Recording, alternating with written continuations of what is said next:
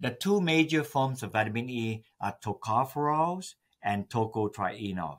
The tocopherols, you can read them in your cereal box. And then the tocotrienol, you just about not find them. If you go to a store to look for vitamin E, 95% of them will be tocopherol. Very few, about 5% tocotrienol. And in the tocotrienol, you're going to find three. The less common one is rice tocotrienol from rice bran. And the second more common one is from palm oil, like that. And then this almost very little found is called annatto from this plant that I show you. Annatto plant like that. It's a beautiful plant. We use the annatto for coloring cheeses. Next time you see Dorito chips, cheese, and then you can see this kind of color. We remove the color, and then the vitamin E is in there. The vitamin E I discovered was about 25 years ago. I actually went to South America. This is a chance finding, and it's kind of spiritual to me.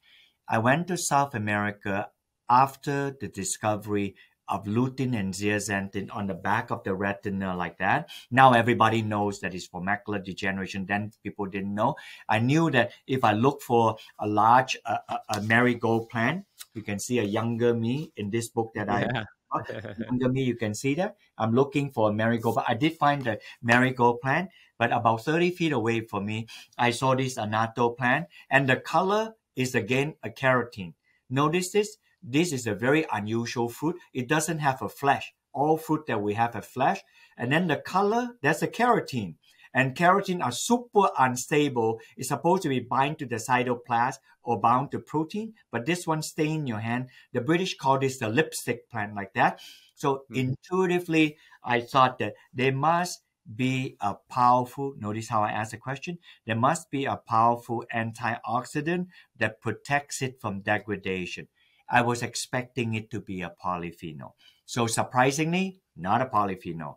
More surprisingly, it's not a tocopherol, and most surprisingly, it only contained tocotrienol. I was already an expert in tocotrienol this stage, so when I found this out, then I have already found this from rice, which have 50% tocopherol and 50% tocotrienol. And then I also found this from palm, which have 25% tocopherol and 75% tocotrienol.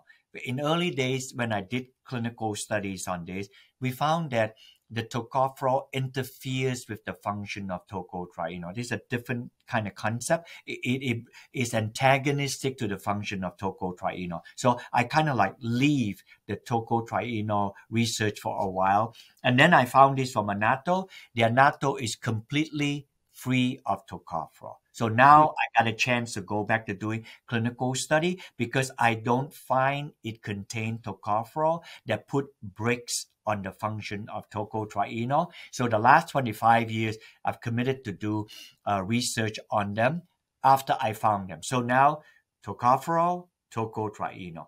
And of the tocotrienol, the most active one is delta tocotrienol, like Delta Airline, and gamma tocotrienol, like that. And this annatto, you wouldn't believe it.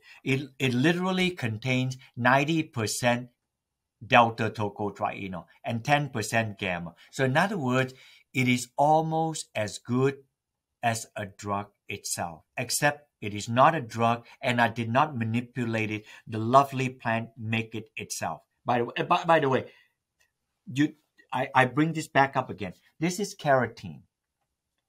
You know why the plant make tocotrienol? It make tocotrienol to protect the color from degradation.